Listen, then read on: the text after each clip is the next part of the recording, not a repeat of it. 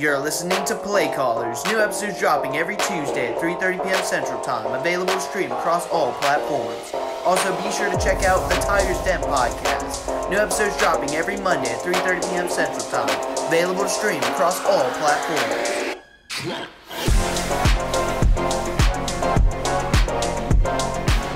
Hello and welcome to episode 8 of Playcallers. Today we are talking to the offensive line coach, Coach Jeremy Stanford. Coach, how are you doing on this fine morning with college football this Saturday and Auburn University playing later tonight? I'm doing great. Hoping that Auburn can get a win tonight on the road. Yeah, it's gonna be a very big game. I'm gonna get to my 3 questions here. First question is, what have you guys been working on in practice this week to get ready for this big game against Central this Friday? Really just working on the basics, especially up front. We've worked on a lot of fundamental stuff that a lot of times during the season you don't get a chance to do because you're always preparing for somebody. So we had to actually, this being the bye week, we had a little extra time to spend to actually work on some fundamental things where we could get better on some things that maybe we needed to get better at that, you just don't have as much time during a game week to work on. Yeah. Well, I know y'all have a very experienced O-line, and talking about that O-line, do you think you guys could be able to create holes for Omar and Tyler during the game against Central? Yes, I think we can. Our offensive lines play well this year. We've got better week in and week out. I think, our backs this year do a really good job of seeing the hole. So we can find a little crease there. I think our backs do a really good job of hitting it. It's going to be a tough challenge. Their defensive line's really, really good up front. They play a lot of different guys. They play up to, I think in the Opelika game I watched the first half, they played 10 guys out of their 4 spots in the first half. So they play a lot of different guys up front. So they'll have a lot of they won't get fatigued because they'll have a lot of depth up front. Yeah. Well, I know me and Taylor were at the Opelika game, and the O-line did amazing. What did you think they did in that game? They created a lot of holes for Omar and were able to let the quarterback have time in the pocket. Yeah, I think one of the biggest things there is we ran a lot of outside zone. That Opelika has number 96. It's committed to Auburn, has a lot of SEC offers, and we really just started out running a lot of outside zone that would help create some space for our backs. And so we did a really good job of working our gaps and getting our eyes in the right spot and working our steps and picking up who we're supposed to pick up. And I thought that helped. We widened it out a little bit and helped, get to the perimeter a little bit more. And I think that helped instead of just running it right at 96. Yeah. All right, Max, you got questions now? Yes, sir. I got questions. Good morning, Coach. So I wanted to talk about. I usually highlight 1 or 2 players to ask you about, and I wanted to actually ask you about the 2 players that me and Taylor talked about in our pregame show for the Opelika game: Jalen Foster and Hugh Bodiford. Jalen playing at center, and then Hugh Bodiford playing at tackle. I wanted to talk about how they blossomed into real leaders on this offensive line, and I wanted to ask how would you describe their specific development, as well as this offensive line as a whole throughout the season? How would you describe how they've developed and improved? Well, Jalen's been with me for 3 years. This is my 3rd year at Auburn High, so he's one of the guys that's been with me for 3 years. So I've been able to see Jalen grow and develop from 2 years ago when he was a sophomore, not getting a lot of reps, to last year starting at center with the group that we had that had so much experience, to this year becoming the leader of the offensive line. He's really growing into that role, especially over the last couple of weeks. Done a really good job of just getting those guys to believe and doing what we needed to do and starting to, we're starting to see some fruit of that. And he's doing a really good job being a leader. And I tell people, you won't find a more athletic center in the state of Alabama. He is so athletic. He can move as good as any kid I've ever coached. Hugh's done a really good job of getting better, and just he's got a lot of strength and a lot of size, but he's still got ways to go to get better, and that's a good thing because he's just a junior. So I look forward to seeing what he can do as the year goes on. But he's one of those kids that I can coach as hard as I need to, and he's just going to yes sir and do what you asked, and really good. I'd like to highlight one of our other offensive linemen, Clem Womack. He's done a really good job this year. He is so good outside at the left tackle. I've been fortunate. This is the 3rd year here, and I've went with, Drew Bobo 2 years ago at left tackle, and then last year Braden Joyner. And I don't think we've missed anything with Clem Womack at left tackle, and that says a lot knowing that Drew's at Georgia and Braden's at Auburn. I think we hadn't missed a beat with Clem. Clem does a really good job. He's really coachable, and I tell him all the time he's going 100 miles an hour out there on the field. So sometimes he might block the wrong guy, and he's not going to get in trouble just because he's just going to go 100 miles an hour. And that's what he tries to teach these young guys, these 10th graders, that sometimes they're afraid to make a mistake, and he doesn't care if he makes mistakes. Not that he doesn't care, he's going full speed and he's going to do his job. And if you have to fix him, he's going to fix it and be right. Yes, sir. And like my co-host Reese said earlier, this offensive line is very experienced, and I wanted to ask you, how does that help? Especially with stuff going on with the quarterback position, and you have such a good running back core. How does that help having such an experienced offensive line? Well, I think it helps because they got a lot of reps last year. They got a lot of reps in practice because we go A group and B group, and this group right here, pretty much was all our B group except for Jalen, and so they got a lot of good experience at practice, a lot of good experience in JV games, a lot of good experience, in the back end of games last year. And I think that helps because they were behind a lot of experience last year. So I think it helps them seeing things that, they got to see at full speed last year that helps them in a game type situation this year. And I think the same thing's happening right now with our 10th graders. They're getting a lot of full speed reps at practice, a lot of full speed reps on Monday nights. There's a lot of 10th graders that are having to grow up pretty fast, and I think that'll help as we move into the future. I think that helps a lot, and I think it helps with you see things at practice, but when you see things in a game, it's so much faster, so much different, and I think that's helped our guys get better as the year goes on. It helps our backs and our quarterback as well. Yes, sir. And then I asked Coach Chaney this last week, but going into that last drive against Opelika, you're at your own 38 with under 3 minutes to go. Were there any specific words that you told the offensive line before they took the field and helped lead Auburn to victory? Well, I just told them it was their time to shine. It's their time to go and do what we needed to do. And, we went down 13 and got back under the tent over there on the sideline right after we went back down 13. And I think we went 3 and out, and you could just see in their eyes like a little worry. And then we went out and we hit that big third down pass to Cody.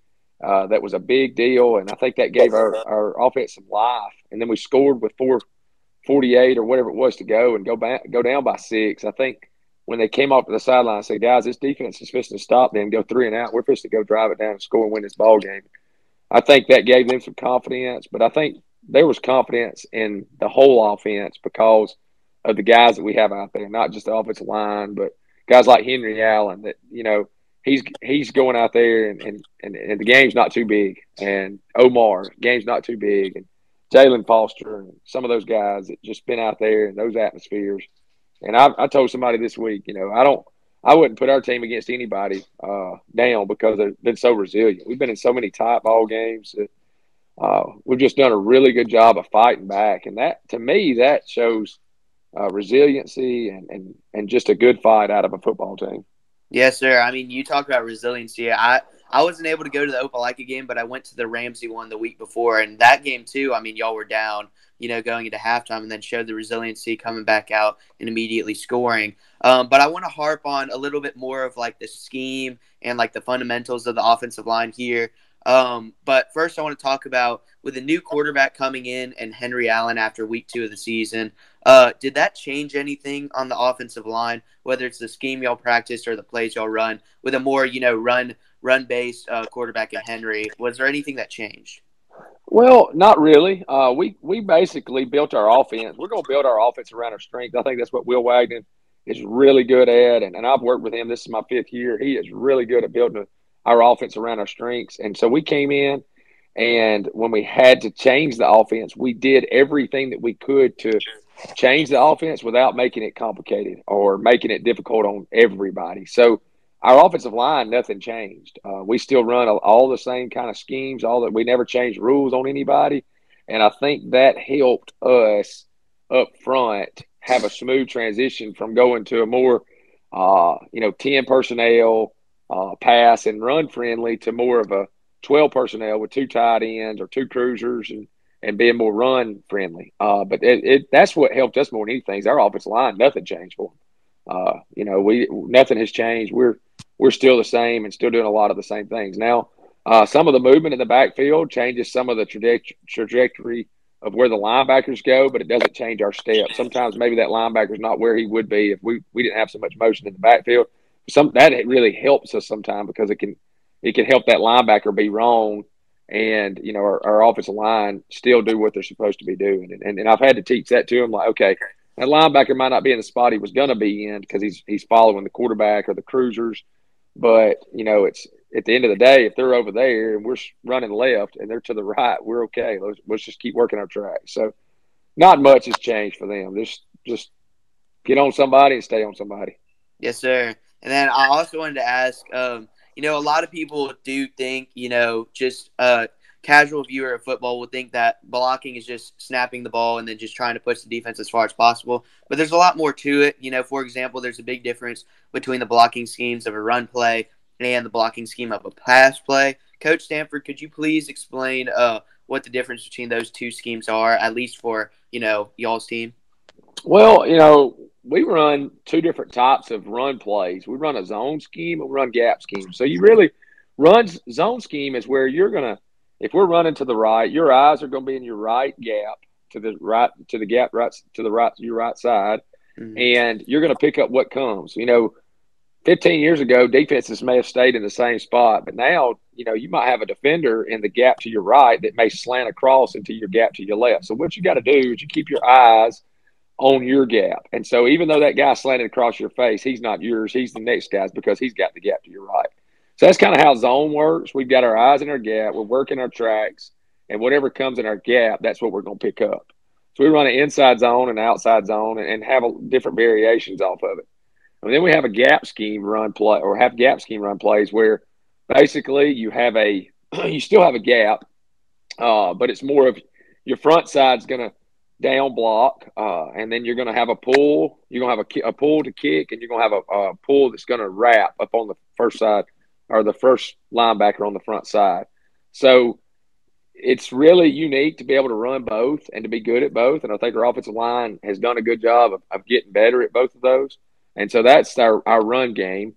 And then pass protection, you're going to have we've got 5 different calls on pass protections that we run that are more passive. And I say more passive. Like I try to teach our guys, okay, if we're running the football, we're going to be more aggressive. And if you're passing the ball, you're going to be more passive. And it's not because it's a pass. It's just you want guys to come to you on a pass protection instead of going at them because your job is really just to stay between you and the quarterback. If you can stay between you and the quarterback, you've done your job. So you kind of set back on that and be a little bit more passive so that you can keep yourself positioned between you and the quarterback. So it's different, but I think our guys do a really good job of understanding and knowing. And I really just I'll give credit to our defense. Like our defense at practice, going against our defense prepares us so much in pass protection because we see everything from our defense. And we see it all from spring practice all the way into fall camp that we've seen just about everything that we could see. And so that helps our offensive line, I think, as much as anything because we're going against the best of the best in the state. Yes, sir. And then my last question for you is going to be going into y'all's biggest game of the season so far against undefeated number 1 in 7A Central. Is there anything that changes in practice when it comes to preparing for the number 1 team in 7A as compared to other teams y'all played? Well, I don't think we'll change anything. We're a routine type of guys as coaches that we're not going to change anything. But I do think our mindset changes as players because we know what we got up against. And I think if you can't come out there on Monday and Tuesday and Wednesday and be as excited as you can be to practice, something's wrong with you because you know what you got going against. And so it's a big chance, big opportunity. I mean, I know Coach Wagner told our offensive guys yesterday, a lot of people grow up and want to play football and live for games like this right here. And not very many people in the state get to play in these type of environments, these type of atmospheres. And so I think going into practice, I think our intensity will be a little bit higher. our focus will be a little bit higher, and our guys will just be willing to learn and listen so that they can have the best opportunity they could have Friday night when we play in the best environment in the state of Alabama at Duck Sanford. Yes, sir. Thank you so much, Coach. Yes, sir. Now, my next co-host, Taylor Gontney, take it away. Good morning, Coach. I hope you're having an amazing morning this morning, and thank you so much for joining us. I'm known as kind of the personal question kind of guy on this podcast, and with that, what does it mean to teach in such a great school system and the city that you actually graduated college from?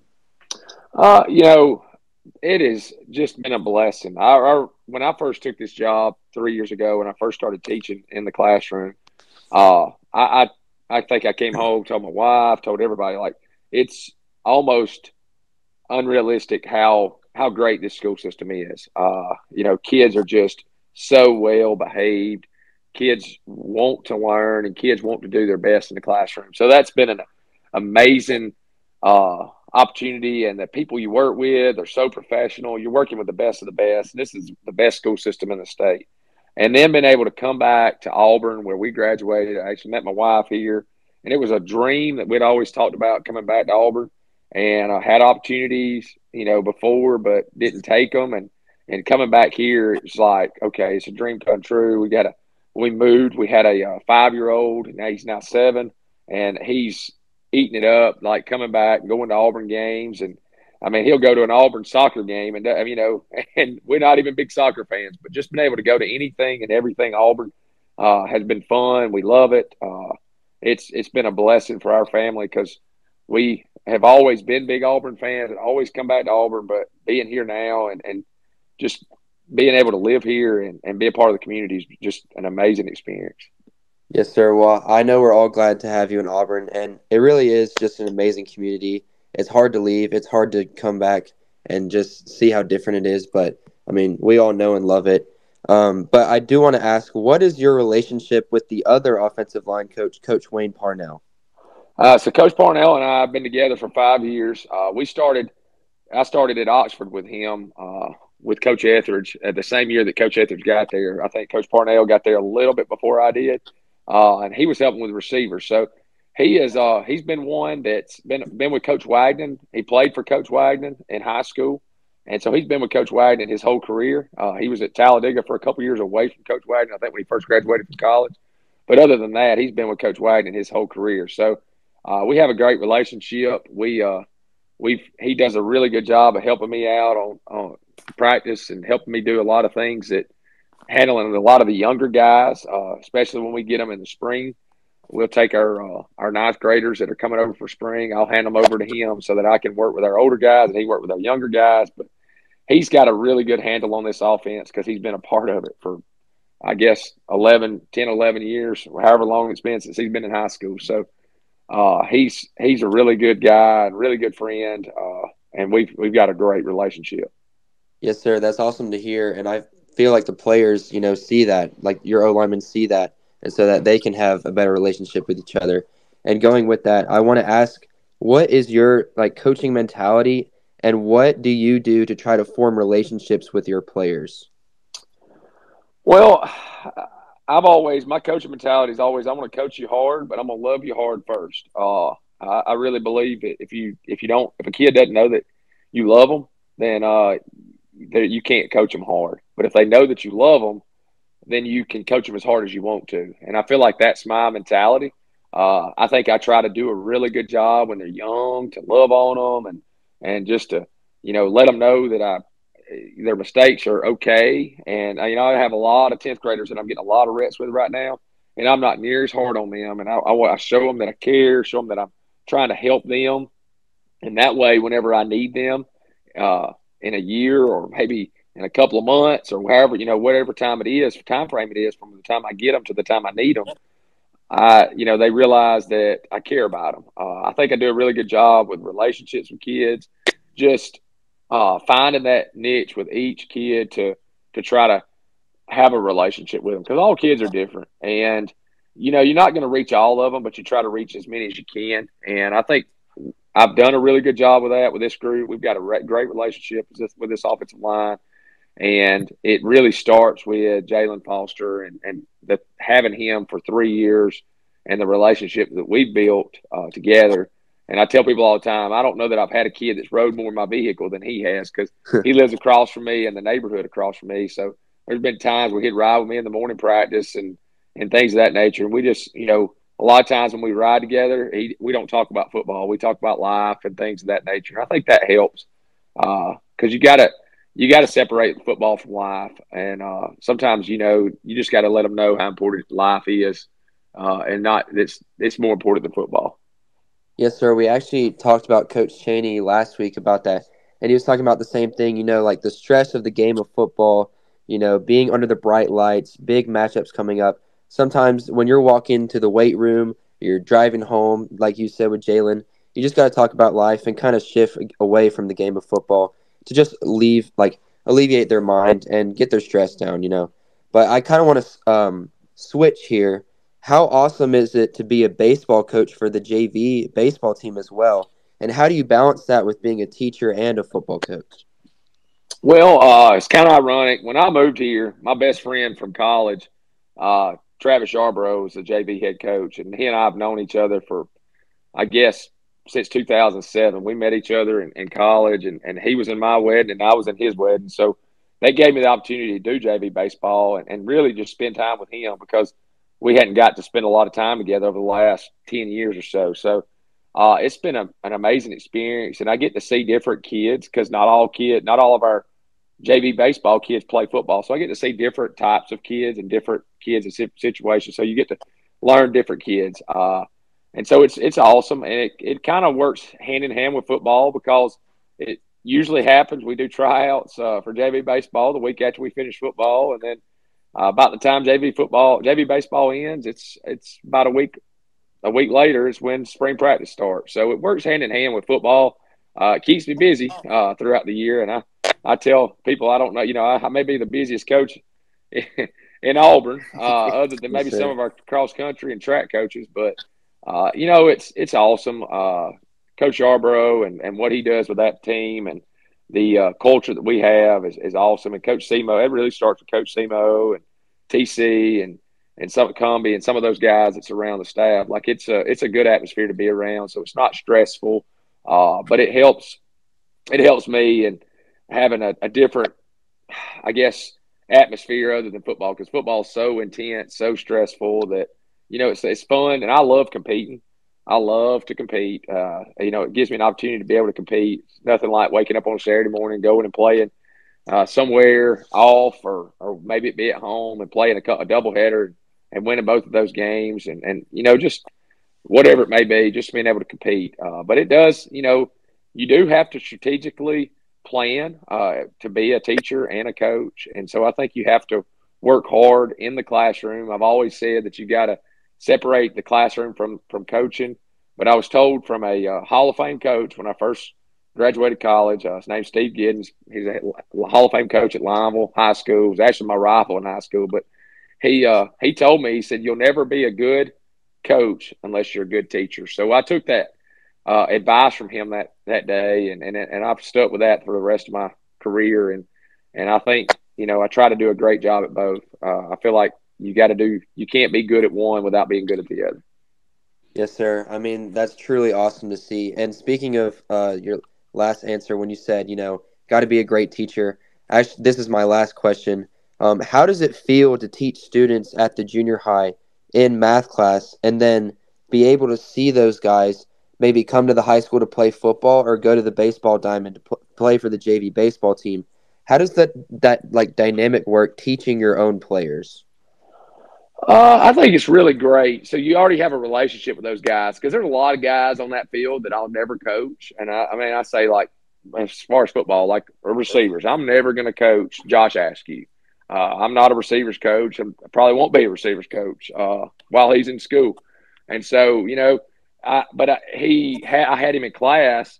And so I have that relationship with him when we get out on the field, that I can talk to him, or I can say something to him to try to help motivate him, because I've had him in class. So building those relationships in the classroom and then seeing him out on the field is awesome. So I remember, just think of Josh last year in the spring game, coming out from ninth grade, and he was in my class at that point because he was, an aspiring 10th grader, but in the spring game, had that long touchdown. I don't know if y'all remember it, but it was right there at the end of the spring game, and we threw the ball, and he caught it and went, I don't know if it was 80 yards, whatever it was, but I was one of the first ones to go see after he made that play, and that was a big deal for me because I had a relationship with that kid.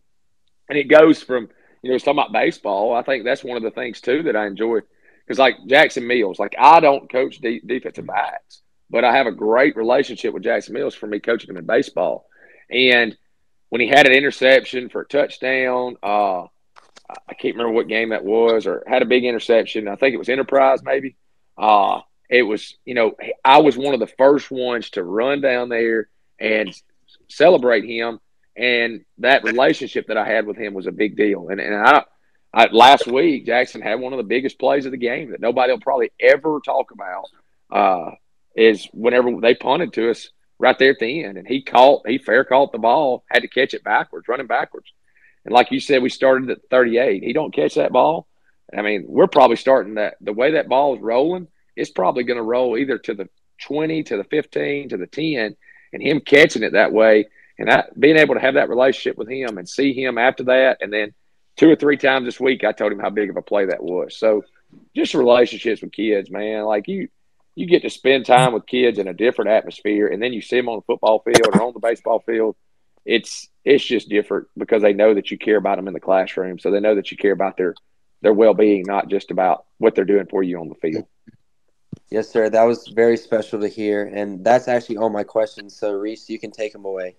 I don't know. Max, do you have any other questions? I don't have any other questions. I have one quick question, Coach. For those who want to be like students that are listening to the podcast that want to be offensive linemen or, play on the baseball diamond or just want to be athletes in general, what advice would you give to them? Well, first of all, I say like I tell my son, try anything and try everything. Don't hold back. One of these days you're going to look back and have regrets for things you didn't do. You hardly ever look back and have regrets on the things you did do. So I think it's just one of those things where you don't want to have a regret to do something that you never did. And so I just say, you try whatever you can and do whatever you can. And if you have a passion for something, you need to pursue it. And I think that's just important for all people. And I think that's people at all ages. I think that's advice for them. So if you have a passion for something, try it. And sometimes it doesn't work. Had situations like that in my life before too. So, but at the end of the day, you won't have regrets if you did try it because you did everything you could. Yes, sir. And then last question is going to be, is there anything you want to tell the fans, going into this big week against Central? Is there anything you want to tell the fans before you leave the podcast? Well, the biggest thing we need this week is we need a very great crowd, which I think we'll have. And I need we need all the support we can get for these kids because I think we need to create the best home field advantage in the state of Alabama Friday night, and we play at Stanford so that we can show our support for our guys that lay it on the line day in and day out, that will be laying it on the line at 7 o'clock next Friday night, Stanford. And, just come out and do everything that you can to try to give us that home field advantage. Yes, sir. I can't wait. Thank you. Yes, sir. Thank y'all. Well, that's going to do it for episode 8 of Playcallers. Coach, thank you for joining us on this beautiful Saturday. I hope you enjoy the game later, and go Tigers. Go Tigers. Thank you, Coach. Thank you. Thanks for listening to this week's edition of Playcallers. Be sure to check out our episodes dropping every Tuesday at 3:30 p.m. Central. Also, be sure to check out our other podcast, The Tigers Den, where we dive into the world of sports. Be sure to check out those episodes coming out every Monday at 3:30 p.m. Central. Thanks for listening.